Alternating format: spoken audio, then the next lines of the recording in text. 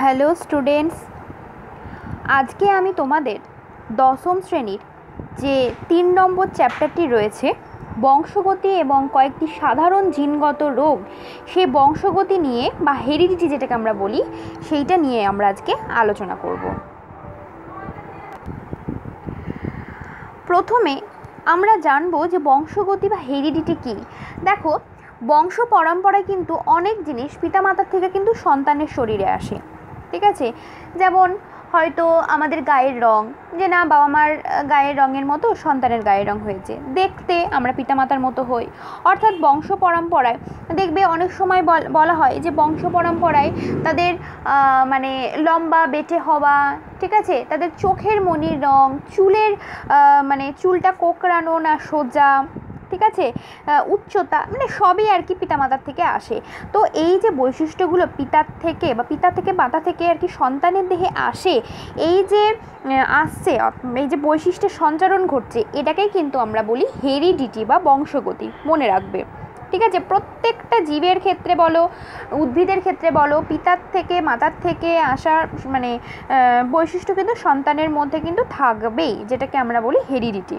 ঠিক আছে, সেটা যে কোনো কিছু হতে পারে। তোমার চোখের মনির রং বললাম, চুলের রং, উচ্চতা, ঠিক আছে, গায়ের রং, এই ইত্যাদি ইত্যাদি। তো এই গেল বংশগতি বা যেটাকে আমরা বলি কিন্তু হেরিডিটি। আজকে পিতামাতার থেকে যে মানে সন্তানগুলো হচ্ছে, সবাই পিতামাতার বৈশিষ্ট্য নিয়ে হচ্ছে, কিন্তু মাঝে মাঝে কি হয় বলো তো, এই যে সন্তানগুলো, এই সন্তানের মধ্যে আমরা জানি কি যে ক্রোমোজোম বা জিনের একটা ব্যাপার থাকে। ঠিক আছে, হঠাৎ করে কোনো সন্তানের মধ্যে হঠাৎ কিছু একটা জিনের পরিবর্তন হলো বা কোনো একটা ক্রোমোজোমের পরিবর্তন হলো, পিতামাতার থেকে হয়তো একটু আলাদা হয়ে গেল, সেটা কিন্তু ব্যতিক্রম হয়ে যায়। ঠিক আছে, সেটা ব্যতিক্রম হয় হয়তো জিনের পরিবর্তনের জন্য কিংবা ক্রোমোজোমের পরিবর্তনের জন্য। এই যে যমজ সন্তান বা মানে আর কি, ছেলে হোক মেয়ে হোক, তো আমরা জানি যমজ সন্তান একই রকম দেখতে হয়, কিন্তু যদি ভালোভাবে মানে পরীক্ষা করে দেখা হয়, তবুও কিন্তু এই যমজ সন্তানের মধ্যে কিছু না কিছু একটু পার্থক্য থাকে। সেটা হতে পারে জিনগত কারণ কিংবা ক্রোমোজোম ঘটিত কারণ। এই যে হঠাৎ একটা জিনের পরিবর্তন হয়ে গেল হঠাৎ করে, সেটা যে কোনো কারণে হতে পারে, পরিবেশের কারণেও হতে পারে, কিংবা ক্রসিং ওভার। তোমরা তো ক্রসিং ওভার পড়েছো, যে মিওসিস প্রক্রিয়ায় ক্রসিং ওভার হয়, যে তাদের যে খণ্ডাংশের বিনিময়, সেই ক্রসিং ওভারের সময় বা পরিবেশের কোনো একটা কারণে হঠাৎ করে যদি কোনো জিনের বা ক্রোমোজোমের হঠাৎ পরিবর্তন হয়ে গেল, এই ঘটনাটাকে কিন্তু আমরা বলি পরিব্যক্তি বা মিউটেশন। আর এই পরিব্যক্তি বা মিউটেশনের জন্য একটা জীবের মধ্যে যে একটা চারিত্রিক বৈশিষ্ট্যের পার্থক্য লক্ষ্য করা যায়, সেই চারিত্রিক বৈশিষ্ট্যটাকে আমরা বলি কি, মানে পার্থক্যটাকে আর কি বলি কি, ভেরিয়েশন বা প্রকরণ। ঠিক আছে, আচ্ছা, তাহলে আর একবার বলে দিই, এই যে বংশগতিটা তো আমি আগেই বললাম, পিতামাতা চারিত্রিক বৈশিষ্ট্য যখন বংশ পরম্পরায় সন্তানের দেহে সঞ্চারিত হয়, সেটা কিন্তু বংশগতি বা হেরিডিটি। প্রকরণ হচ্ছে না, এই যে আমি বললাম যে হঠাৎ করে জিনের পরিবর্তন ঘটে গেল বা ক্রোমোজোমের পরিবর্তন ঘটে গেল, হঠাৎ করে পরিবর্তন ঘটে যাওয়াকে আমরা বলি কিন্তু মিউটেশন। ঠিক আছে, মিউটেশন বা পরিব্যক্তি। আর এই হঠাৎ পরিবর্তনের ফলে একটা জীবের মধ্যে তার চারিত্রিক বৈশিষ্ট্যে যে পার্থক্য লক্ষ্য করা যায়, সেটাকে আমরা বলি কিন্তু ভেরিয়েশন বা ভেদ বা প্রকরণ। একটা মা বা পিতা, তাদের হয়তো বংশে সবার হয়তো চোখের মনির রং আমাদের নর্মাল যেরকম চোখের মনির রং হয় সেই রকমই, মানে ব্রাউন আর কি, বা ব্ল্যাকও আমরা বলতে পারি, হয়তো বাবা মার ক্ষেত্রে একই। কিন্তু দেখা যাচ্ছে কি সন্তানের ক্ষেত্রে হঠাৎ করে চোখের মনিটার রং কিন্তু সবুজ হয়ে গেল, বা যেরকম আর কি একটু আলাদা রকম হয় আর কি, তো সেরকম হয়ে গেল। তো তার মানে কি, দেখো, পিতামাতার চোখের মনির রং একই, বা তাদের বংশে সেরকম কারো চোখের মনি নেই, কিন্তু তার সন্তানের চোখের মনির রং কিন্তু আলাদা হয়ে গেল।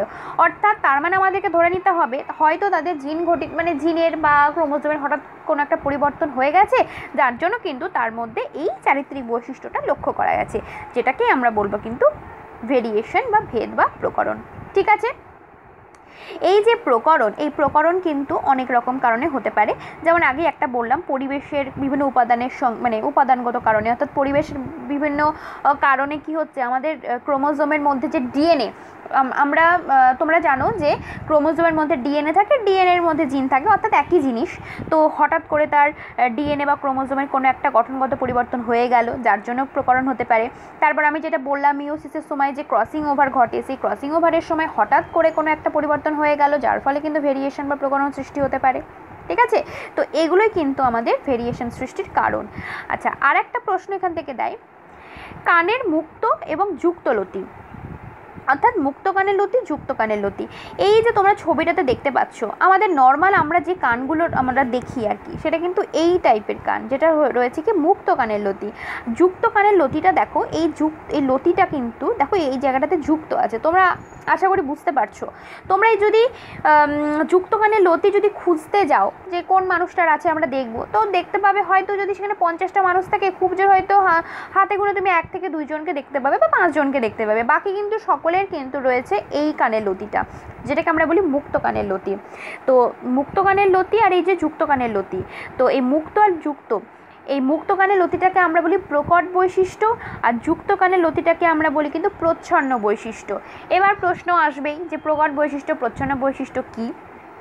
তো প্রকট বৈশিষ্ট্যটা মনে রাখবে, প্রকট বৈশিষ্ট্যটা হচ্ছে যে বৈশিষ্ট্যটা সবসময় বেশি প্রকট হয়, অর্থাৎ সবসময় বেশি দেখা যায় সবার মধ্যেই, প্রত্যেকটা মানুষের মধ্যে সবসময় বেশি প্রকাশিত হয়, সেটা কিন্তু প্রকট বৈশিষ্ট্য। আর যে বৈশিষ্ট্যটা সবসময় প্রকাশিত হয় না, অর্থাৎ বেশি সব মানুষের ক্ষেত্রে মানে সুপ্ত অবস্থায় থাকে, কিন্তু কিছু কিছু মানুষের ক্ষেত্রে কিন্তু প্রচ্ছন্ন বৈশিষ্ট্যটা আবার প্রকট হয়ে যায়। ঠিক আছে, তো যাই হোক, তো যে বৈশিষ্ট্যটা একটু সুপ্ত অবস্থায় থাকে সেটা কিন্তু প্রচ্ছন্ন বৈশিষ্ট্য। তো এই বৈশিষ্ট্যটা সব মানুষের ক্ষেত্রে সবসময় প্রকাশ পায়, এটা হচ্ছে প্রকট বৈশিষ্ট্য।